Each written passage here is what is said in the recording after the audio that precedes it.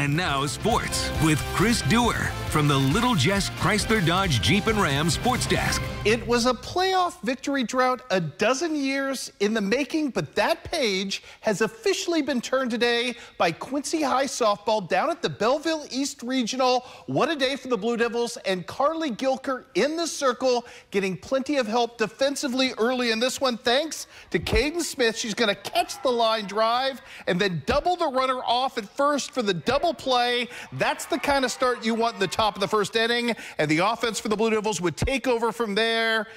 Ari or Adorno right here with a sac fly to center. Ivy Winter is going to take advantage of a Collinsville throwing error and score from second. Quincy High School with a 1-0 lead, and they would just continue to grow that margin from start to finish in this contest. How about Kendall Byquist right here with a 2 RBI single through the right side to stake Quincy High School to a 3-0 lead. We're not done. Bottom of the third. This was big. Kate Medemeyer just continuing amassing momentum in this one with a 2-out, 2 RBI single straight up the middle. Quincy High now up 6-0. Then Avery Lubeck rips a triple over the center fielder's head to play 2 more runs. Carly Gilker with the shutout. The Blue Devils are victorious today, 11-0 in 5 innings. Up next for them, a showdown on Friday for a regional title with Belleville East. Also on the scoreboard today in softball, what a comeback by Pleasant Hill as the Lady Wolves rally to beat Havana 5-4. Your final in this one. A big triple in this game for McKenna Winchell in this one. Miss Hunt also delivers the go-ahead run, as it would be Pleasant Hill getting a defensive gem from Caitlin Barrowman, a throw at the plate to end it, to take down what would have been the tying run for Havana. Pleasant Hill advances on to take on Illini Bluffs for the sectional championship coming up on Friday. All right, Quincy Notre Dame taking on Olympia. Sectional semifinal today. The Lady Raiders down 2-0 in this one in the bottom of the third. Bases loaded, no outs. Peyton Stepaski singles to right field to bring in 2, and we're all tied up. And then in the bottom of the fourth, 1 out, 1 on, and it is, of course, rookie time.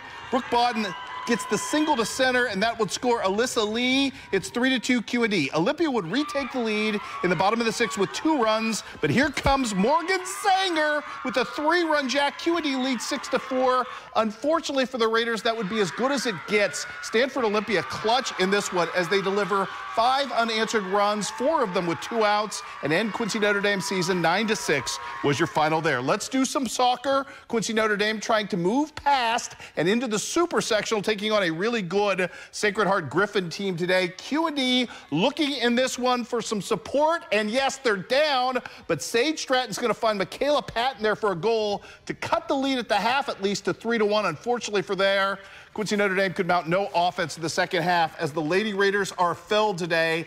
They get the loss in this one by the final count of 5-1. Great season for the Lady Raiders, but it has all come crashing to a halt at this point. Other soccer tonight, the Southeast Iowa portion of the soccer slate is over as well. A game effort tonight at Bracewell Stadium for Fort Madison, but they fall to Washington 2-1 your final. Hadley Wolf with the only goal in the season finale for the Bloodhounds, and Central Lee runs into a buzzsaw in the #1 ranked team in the state. Davenport Assumption loses that one 8-0 was your final. Let's do some baseball today. We've got sectional semifinal action from the Unity sectional. Early on in this one, Jace Lodeman right there gives Route some wings. Red Bull gives you wings in this one. They're not facing Joshua Vaughn, the outstanding ace of aces for IB, so runs were plentiful, or at least they were trying to be. Dalton Brown hits into the fielder's choice, makes it a 1-0 game. Bottom of the second, though, Toby Cooper going to tie this thing up with a solo blast in this one, and yeah, that's a really good piece of hitting that made it 1-1. But from that point forward, Conrad Charpentier really going to lock down. He's about as good as they get pitching-wise in the state of Illinois, and you will see why right here. Just nasty stuff for the strikeout from that point on. Didn't allow another run the rest of the game. More to come in this one. Top of the third, Brady Turner with the RBI single going the other way with it. Makes it 2-1 Rockets at this point. Bottom of the fourth, really strange moment. The Rockets are up. The Tigers are trying to tie it. Conrad Charpentier appears to pick off the runner going from second. Check out the runner, though. He's going to bat this ball away. You see it physically. The officials initially didn't see it.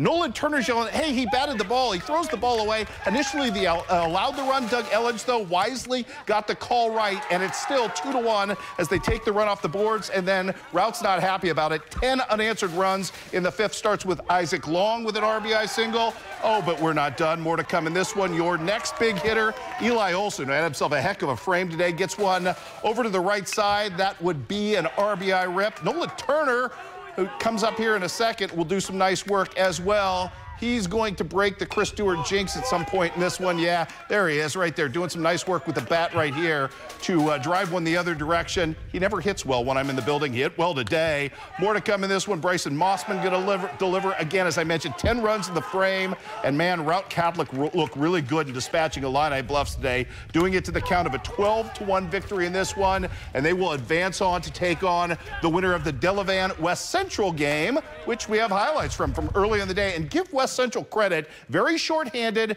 very injury-riddled right now, but man, the Cougars would take a big swing at Delavan as we take you to those highlights. And it started with an excellent pitching effort on the bump from Cam Severs, who for the first 3 innings of this game just absolutely had Delavan looking like they could not hit anything he would throw. Bottom of the fourth, though, Colt Miller's seeing eye single is the high point of a 4-run inning for Delavan. Most of that gimmicky stuff, tell you what, could have been worse than that. In the bottom of the fifth, Caden Meyer is going to make an outstanding play at third base to cut down a run. Ultimately, Delavan builds a 6-0 lead. They had a no-hitter going into the top of the seventh. But you know what? West Central scared up 4 runs, had the game go-ahead run at the plate, but just couldn't get it home. West Central is done. They lose to Delavan 6-4. Good showdown on Saturday at Unity between Delavan and West Central looming. Elsewhere in baseball today, Illini West is victorious and still alive. What an effort they did to put and take down Rockridge tonight. 11-2 your final in that contest. Carter Chapin doing great work at the top of the lineup. Had 4 ribbies today to lead his team to victory. And that victory coming up on Saturday means a showdown with Peoria and Notre Dame. We'll have coverage of that one for you on Overtime on Saturday. Looking forward to that as well. Also today, regular season softball in Southeast Iowa. We have reached that point of the season.